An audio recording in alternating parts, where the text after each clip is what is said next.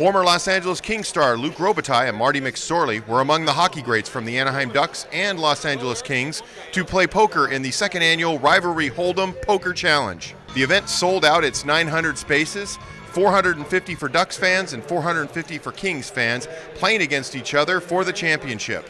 The poker tournament raised funds for the Anaheim Ducks Foundation and the Kings Cares Foundation.